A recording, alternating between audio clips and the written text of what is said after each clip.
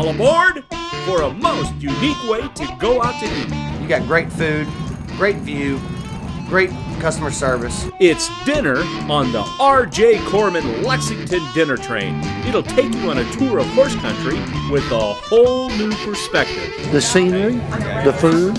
And it'll take your taste buds to a whole new level of satisfaction. Delicious. Coming up, see what's cooking and the secrets to cooking it yourself. That's a good secret.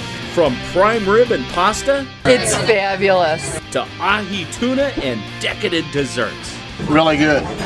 Really good. Right along as we reveal the secrets of the R.J. Corman Lexington dinner train right now on Secrets of Bluegrass Chefs.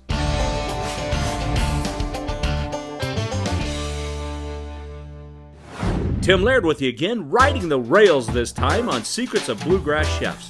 We're on board the R.J. Corman Lexington dinner train. But this is it, you're cooking right here. And we're in the kitchen car with executive chef Gil Logan, who's making everything fresh as you roll through the rolling hills of horse country. The scenery is wonderful. Just the meal was excellent. Everything was really, really good. Dining on the railroad is relatively new to folks in Lexington, but it's old hat for the R.J. Corman Company.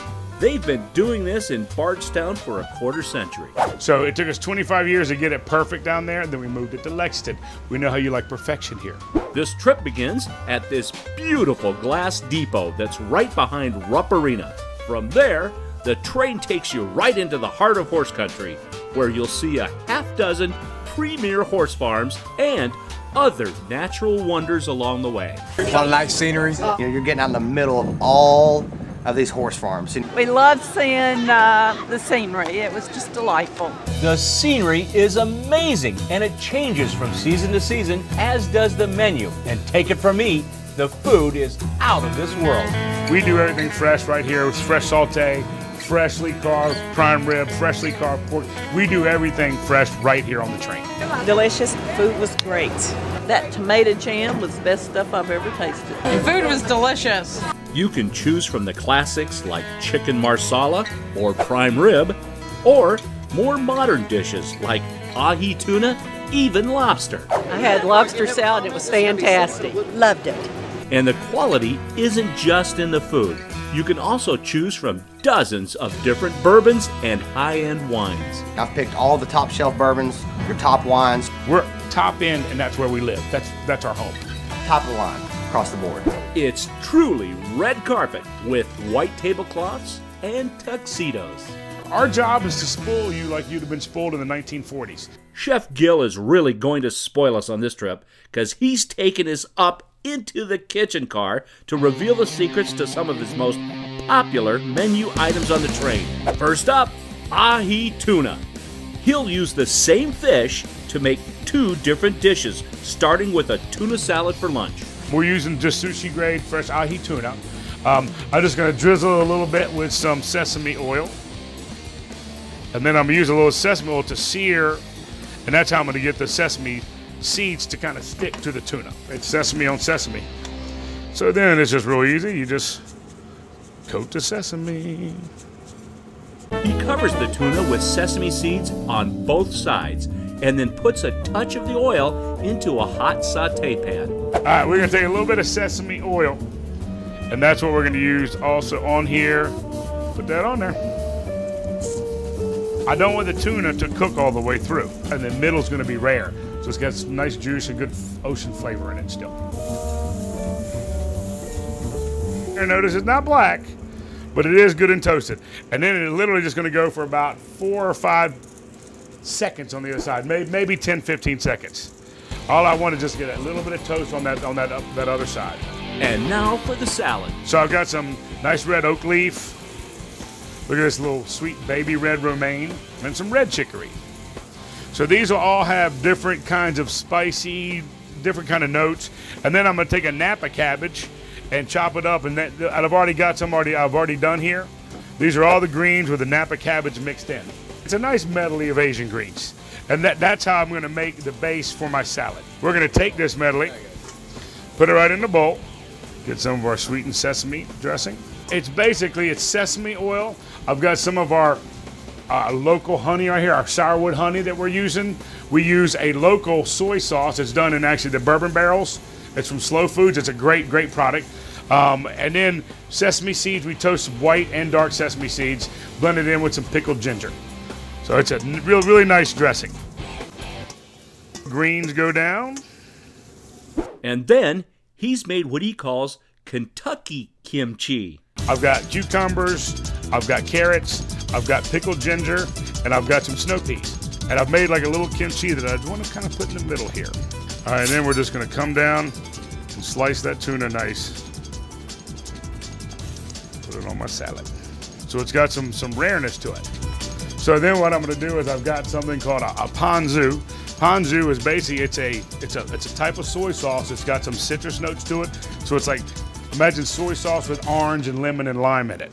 And I want to just put a little squirt on top. I know how much that tuna loves wasabi. So what we've done, we're making a wasabi aioli. We've taken wasabi and we've incorporated it into our own kind of mayonnaise. And I'm just going to put a little drizzle on top of that tuna because they love one another. Wasabi loves tuna and vice versa. And then, for a little bit more crunch, so what we've done is we've taken some wonton skins and we've just done a quick fry on them with a little bit of salt and pepper. And that's going to go right on top for your crunchy. some microgreens go on top of that for garnish and flavor. That add another nice kind of spicy note to the very top. Now, just because we're fancy and we want to spoil you rotten, what I've done is I've gotten 4 different colors of topeka. It's flying fish eggs, basically what they are. It's caviar, yep. It's a type of caviar. And there is our signature with your chopsticks tuna salad.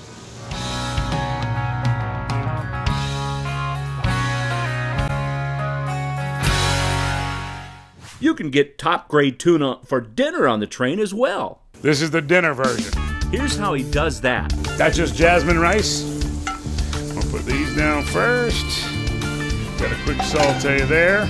And then that seared tuna, this time cut into just 2 pieces. Like this. I'm going to do a quick saute on some snow peas and carrots. You got just a little bit of the ponzu in there.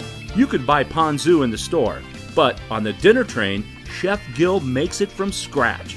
The secret is his soy sauce, which has been aged in bourbon barrels. And we add our orange peel, we add our oranges, we add our lemons, we add our limes. Just let it infuse cold in the walk-in for about 2-3 days, and it'll get all those flavors inside. And then the same thing here, I want to do a ponzu drizzle, but I want to get it kind of down here on this side. And then I'm gonna put a little wasabi back on this side also. And just give them a nice little pile of wasabi. Yummy, yummy.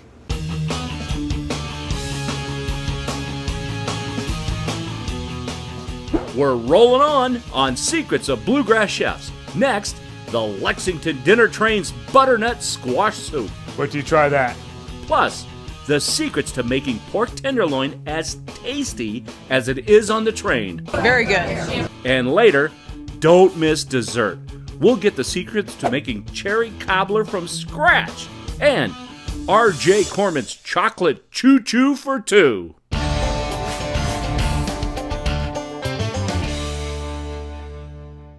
Secrets of Bluegrass Chefs is brought to you in part by Ale 81. When the time is right, make it a late one. Ale 81. I'm Michael Simon, and thanks for watching Secrets of Bluegrass Chefs.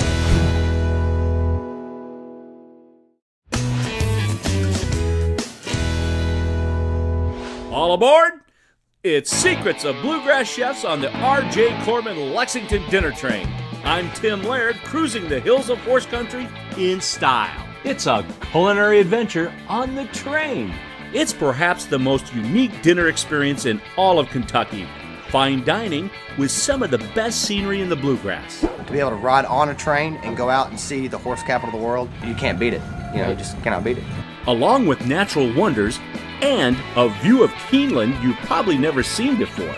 You'll also get a new view of Calumet, the farm that's produced the most Kentucky Derby winners in history, along with 2 Triple Crown winners, Whirlaway and Citation, in 1941 and 1948. The head chef on the train also has some history with the horses too. Chef Gil Logan used to serve hundreds of thousands of people on Derby Day, but now he's doing it on the train. I was at Churchill for a while and I had to be very quiet around the horses. Had to tiptoe on the backside in the morning. They once told me I couldn't go back because my brakes were squeaky in my truck. Now by law, I legally have to sound a very, very loud air horn at the intersection and watch $17 million worth of racehorses freak out and run away. My favorite part. We loved it. The scenery, the food. The views are incredible, just like the food. Start off with assorted local cheeses and Chef Gil's whipped pumpkin mousse in the fall and winter. Then, butternut squash soup with hazelnut whipped cream. Split these, roast them in the oven. Takes about 2 hours to roast it down. Scoop them out, and then use to make the soup. We had heavy cream, nutmeg, mace, a little bit of cinnamon. And then the hazelnut cream, we just make fresh whipped cream with the hazelnut oil. And that goes right on top. Wait till you try that. And wait until you try this. Well, now we're gonna do a classic. We're gonna do chicken marsala old school the real way. So what we're gonna start with, we're gonna use our airline chicken breast, which it just means that it has the drummy bone left in. It's been boned out and Frenched, everything after that. A little pounding of the chicken breast is the secret here. It actually helps to evenly cook it. Normally you're real thin down here, you're thicker up here. By doing that, I've kind of leveled it all out so I can cook it evenly when I do a quick pan fry. Just a little salt and pepper. And then right into my seasoned flour.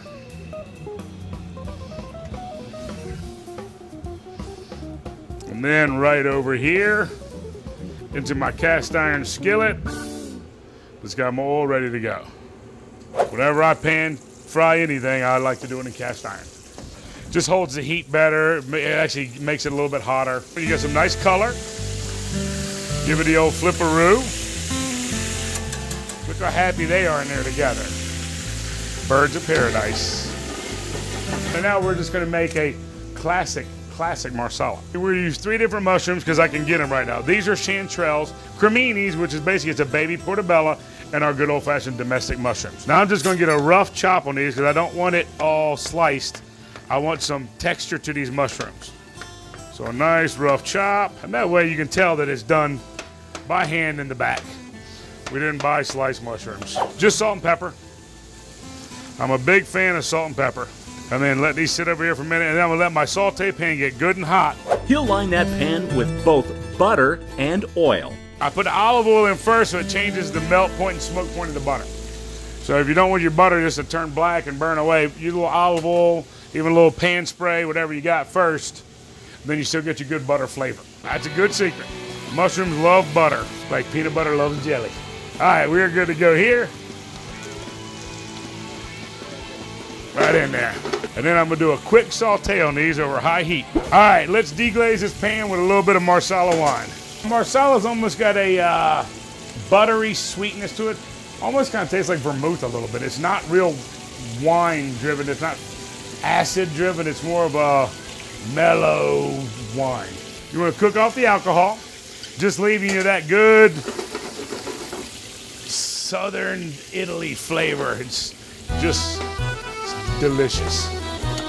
Once the wine is reduced a bit, Chef Gil adds his homemade demi-glace, a thick reduction of beef and chicken stocks made from roasted bones and vegetables. Yeah, this is a process. You need to start off with 100 gallons and you reduce it down to about 10.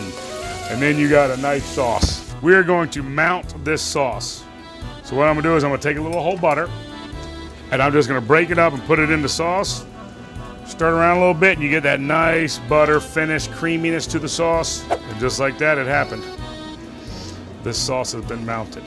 In another pan, he sauteed fresh vegetables. His secret here is to use whatever's in season and grown here at home. We got carrots, zucchini, yellow squash, peppers. Those are local. My southern twist on this is most people serve marsala over some kind of a pasta or maybe like a whipped potato or a roasted red potato. Here in the old Kentucky dinner train of Lexington, we like to use grits because grits rock. We're gonna put that right on there. And here we got some nice southern veggies. And then that rich mushroom spiked marsala sauce. And that, ladies and gentlemen, is our chicken marsala.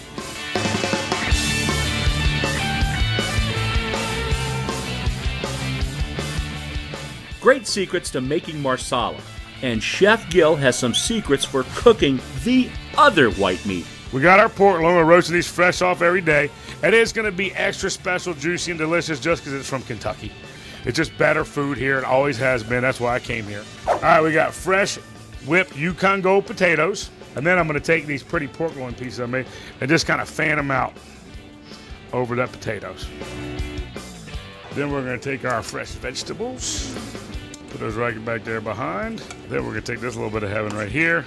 That bit of heaven is what Gil calls his apple onion bourbon berry compote, which takes days to make. Basically, we start with a pot full of onions, cook those way down, caramelize, and then we deglaze all that with bourbon, add apples, cranberries, white grapes, fresh thyme, oranges, cook all that down together with fresh apple cider.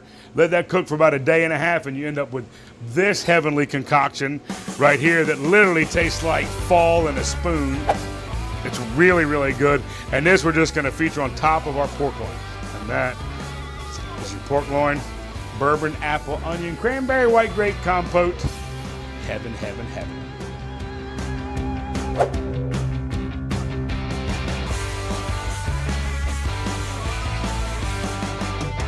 Much more coming up as we ride the rails on Secrets of Bluegrass Chefs. Next up, it's pasta, prime rib, and of course, dessert. The secrets to the Lexington Dinner Train's chocolate choo-choo for two, and homemade cherry cobbler. Secrets of Bluegrass Chefs continues.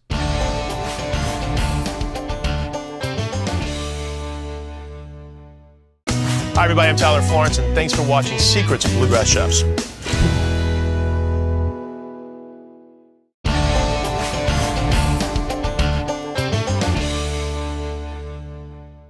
Tim Laird back with you with more Secrets of Bluegrass Chefs, dining out and riding the rails on R.J. Corman's Lexington Dinner Train. These dining cars are original from the 1940s, but have been brought back to tip-top condition. It's a lovely train. Couldn't ask for anything better. We're literally transforming you back to 1940s like you would have ridden high-end rail service dining back then. It's a trip back in time and a trip through some of Kentucky's most picturesque places, from Keeneland to Calumet. It's perfect for just about every occasion. Anniversaries, birthdays, weddings. Anniversary gift from my daughter and son-in-law. We loved it. What's not to love with views like this and food like this? And this is our pasta dish. What we have potato and gnocchi, and we have cheese-filled tortellini. And then over here we got a nice pesto cream. So we're just gonna real quick saute on our pasta with our pesto cream. In a food processor, I take basil, pine nuts, Parmesan cheese, olive oil, puree it all together, and I make the pesto. And then I just take heavy cream, pour it in a pot, get it warm, stir in the pesto. I have pesto cream. After the cream sets, I put a couple egg yolks in. So as it heats up, it'll thicken a little bit. That's a secret. See it kind of thickening up on the edges now? That's that egg yolk coddling in there. And then I'm gonna take a little bit of Parmesan cheese. I want a little bit to melt in here too also, right when I'm getting ready to plate it up. It's starting to kind of get thicker and it's kind of making its own kind of sauce now. It's adhering to the gnocchi, it's adhering to the tortellini. We're real close. So now what we're gonna do is plate it up.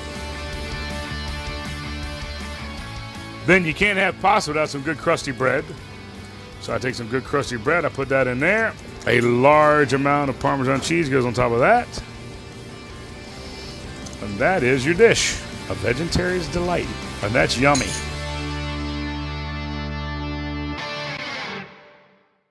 And talk about yummy, Chef Gil does prime rib as well as anyone. The secret is this bad boy right here. Because this is the secret to really good prime rib right here. Low and slow. And still enough heat to get a crust like this. The secret to getting that crust is a dry rub that they've been using on R.J. Corman's dinner trains since day one. It's Lowry's seasoned salt, horseradish, pepper. That's it. That's the whole rub. But the secret is this.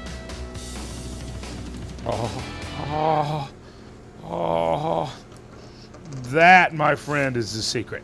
Medium rare all the way through. Not well done out here and just a little bit of medium rare.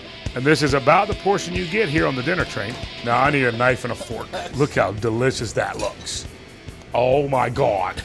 The portions are hearty, that's for sure, but make sure you save room for dessert. The chocolate choo-choo, everybody needs to get that for dessert. It's great. The chocolate choo-choo for two comes in two ways.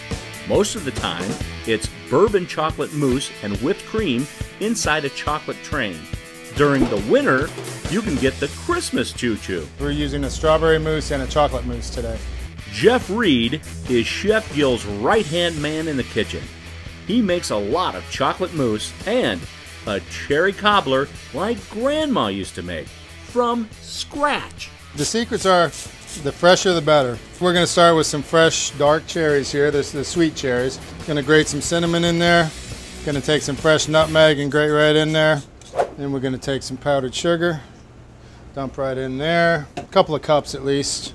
Mix that all in, just get that all mixed in. We're going to go on the stove. I'm just going to add this right in. Bring it up to high heat where it comes to a boil, and then we're going to reduce it a little bit. And then once it comes to a boil, we're going to make a slurry, which is just cornstarch and water. And that tightens everything and brings all that love together. In this case, he makes the slurry using cherry juice. I don't want to dilute the flavor at all by adding more water to it. So what I'm going to do is I'm just going to use the cherry juice as the liquid. You can actually use any kind of a liquid to bind the cornstarch. While the cherries come to a boil, Chef Jeff prepares the crust, which will cover the top of the cobbler. This is just a standard pie dough. It's made from scratch on the train, but you could cheat by buying a pre-made dough at the grocery store. So we're just going to take a little flour and sit on the table here. Give that a quick roll. These have tightened up nicely. We're going to take that.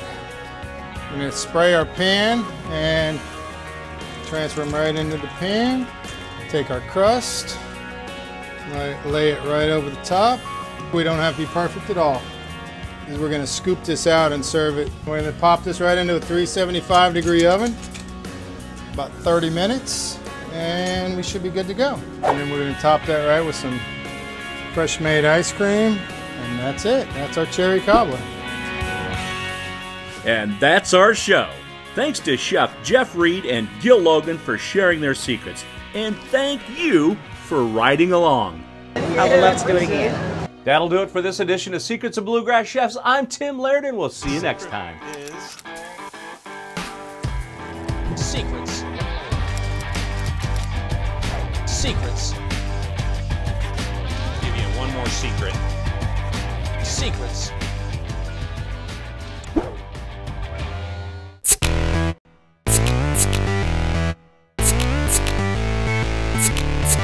When the time is right for a cool, refreshing soda, choose Kentucky's soft drink, Ale 8-1.